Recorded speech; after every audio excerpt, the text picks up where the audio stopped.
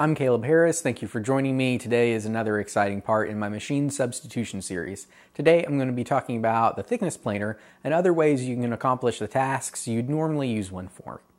This is my power planer. Now if you're watching this, I'm going to assume you don't have one, so you may not really understand how they work and what they do. So I'm going to talk about that first. Now if you already do, here's a time code for all the substitutions that I'm going to be talking about, so you can skip ahead to them if you want to. Personally, I think the jointer and the planer are kind of brothers. They work in a very similar fashion. So if you're familiar with a jointer, this isn't too different, or if you've seen my jointer substitution video.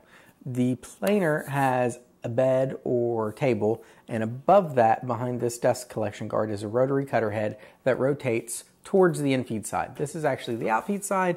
The infeed side is over here. You pass your board through the planer, the rotary cutter head cuts the top of the board, your good side should be referenced off the bed, and then the rotary cutter head will make the top identical to whatever the side is that goes on the reference planer, the reference bed.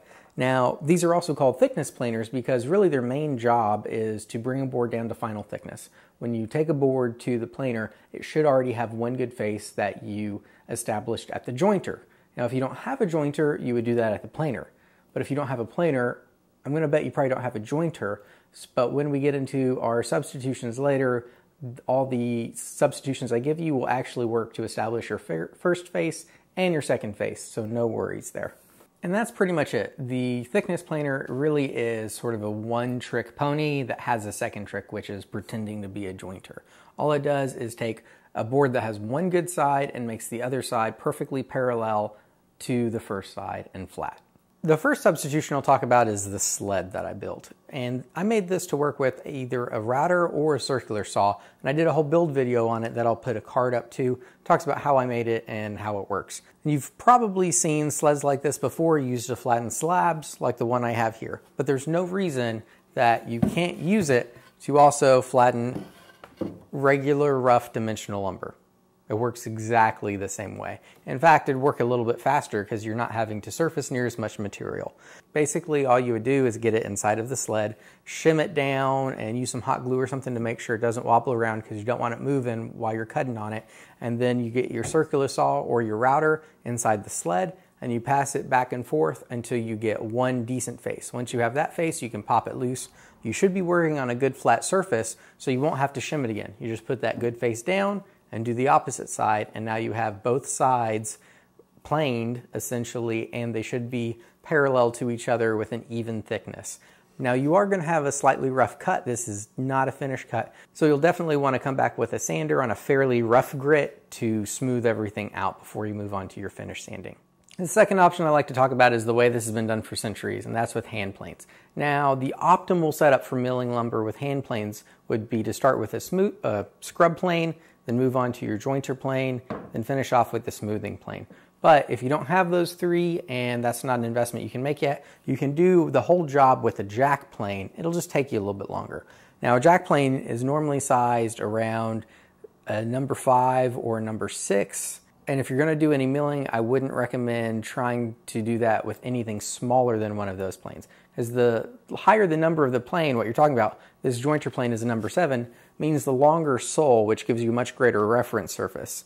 Now, a smoother is around a number 4. So if you try to flatten a board with something like this, you're going to have a really hard time because the sole is so short, it doesn't have enough reference surface on the board, so it's really easy to end up making a wavy board. But once you get up to a jack plane, you normally have about enough reference on the bottom of your plane that you can ride all the peaks and valleys on the board and come out with some pretty flat lumber. And of course, using this technique, you can get all 4 sides of the board finished. Now, this isn't my forte, and people who are much better than me working with hand tools have already done videos on this. So below, I'll link a couple from a few guys that are really good at working with hand tools that you can check out if this is a technique you're interested in. The last technique I want to talk about works the same with 2 different tools, a belt sander or a hand power planer. I don't have a hand power planer, but just know that how you'd attach this with a belt sander would be the same way, but a power planer would be a whole lot less dusty. Now, what you're trying to accomplish with either of those tools is pretty much the same way you would attack this board with hand planes. So I'm going to go over some highlights, but I'd recommend watching one of the videos on how to mill lumber with hand planes to help you understand what you're trying to accomplish with, your power planer or your belt sander.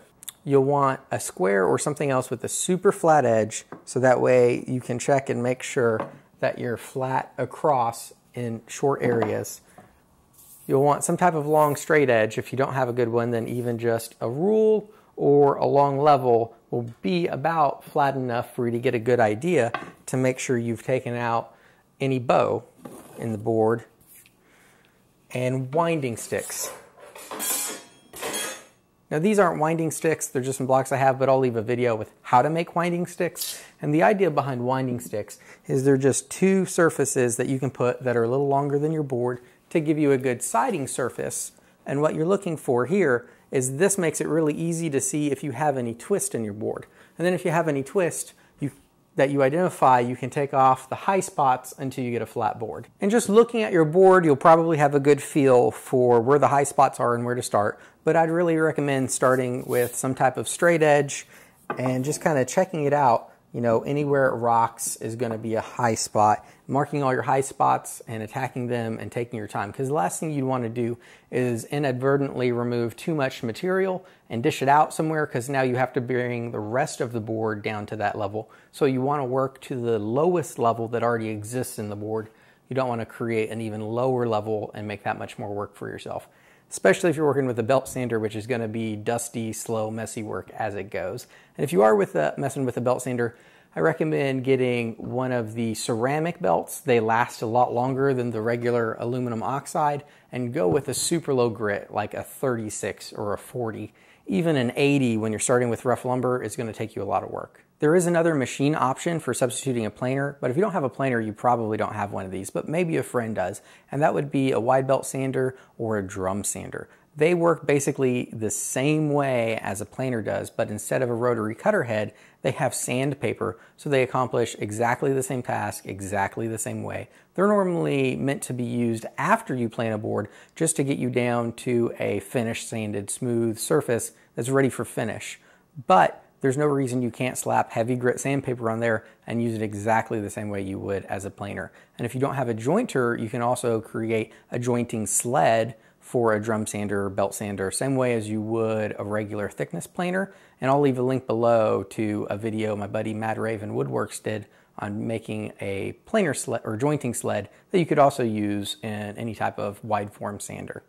Thanks for watching. I hope you found this helpful and useful. This is actually my third video in a series I'm doing on machine substitutions, which is all about just what this video was. How to do woodworking if you don't have certain machines in your shop that you often see in my videos and probably other content creators' videos.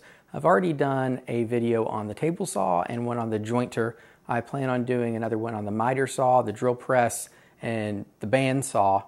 If there's any other machines you can think of, then feel free to leave me a comment and let me know. And also, if you've ever had to work without a planer or you've come up with any tricks that I didn't talk about, please let me know in the comments. I'd love to have them shared with the rest of the audience, and also know myself, because sometimes a planer just doesn't work, or I might be somewhere without one. If you enjoyed this, please make sure you hit that like button and leave me a comment. Tell me what you thought about it. If you really enjoyed this, please consider supporting the channel to help me create more content like this. There's several ways you can do that. You can support me on Patreon and receive things like free plans and merchandise. I'll have a link below for that. You can also purchase merchandise and plans from me from my website, or you can just do simple things like hit that share button and let your friends know about this video. That actually helps a lot. Or before you hop on Amazon next time, hit any of my Amazon affiliate links. It doesn't change your price, but it does help out the channel.